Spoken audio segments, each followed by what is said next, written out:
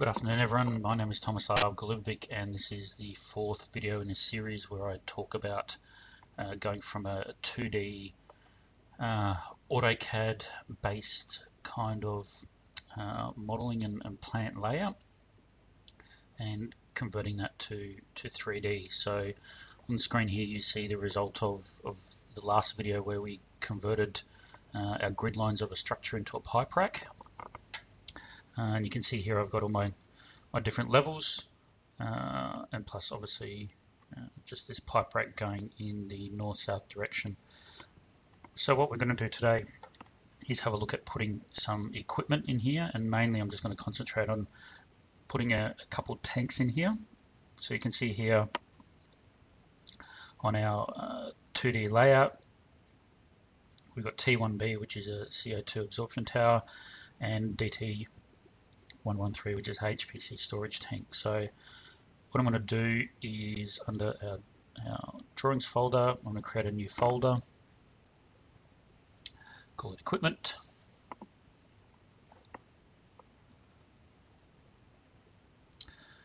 And this is also a project in the cloud, so at any point I can log on to BIM 360 team and make up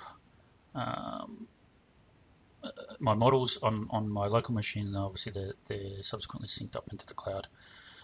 So I'm going to also do a new drawing, so I'll call it EQP 0001, and this makes my new equipment model. So I'm just going to append or attach my structural model.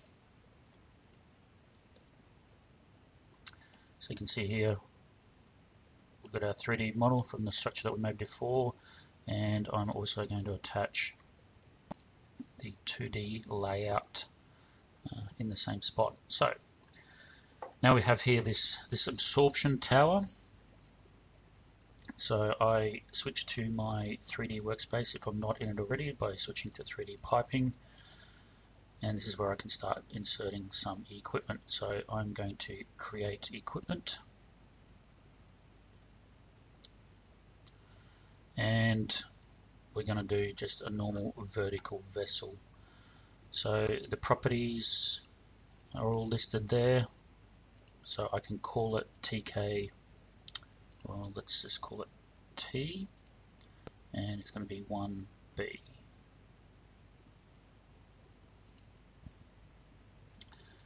And the equipment itself, so it's a cylinder with a diameter of 1143 and it's got two heads on it. So I don't want the bottom head. I might put another cylinder on the bottom and keep my torospheric head, and then I'm just going to click on create, and just for the demonstration purposes I'm going to put it in the center of where that circle is and orientate it to the north. So you can obviously see there that it's the wrong size. I'm just going to take a distance from quadrant to quadrant. I can see there that it's about 3400 odd in diameter. So right click on my equipment, go to modify equipment, and I'm going to make the base, let's make it 3700 in diameter and make it 250 mil high, and then our normal diameter will be 3400, and let's make it 5 meters high. So I want to override this because the base is not going to be related to the actual body itself, and we go OK, and there we go. So now we have that tank in place, and then I'm going to switch to wireframe mode just to show that some nozzles get put in there by default.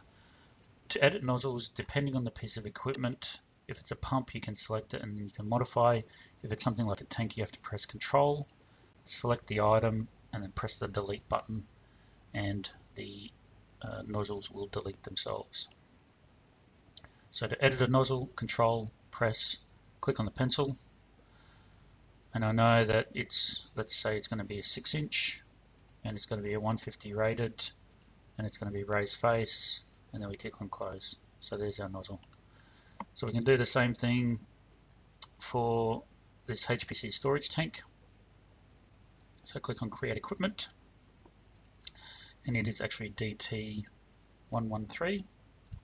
Go assign. Same thing, click on create, put it in the center. Oops. Put in the center of that old AutoCAD drawing. Control delete that, and check the distances. So quadrant to quadrant is 6 meters diameter. So again, same thing, modify equipment, make my base 6300, make this 6 meters. Let's make it a square squat tank, and then we have our 2 tanks lined up in the same position we would as our AutoCAD layout, and obviously in relation to our structural model there as well.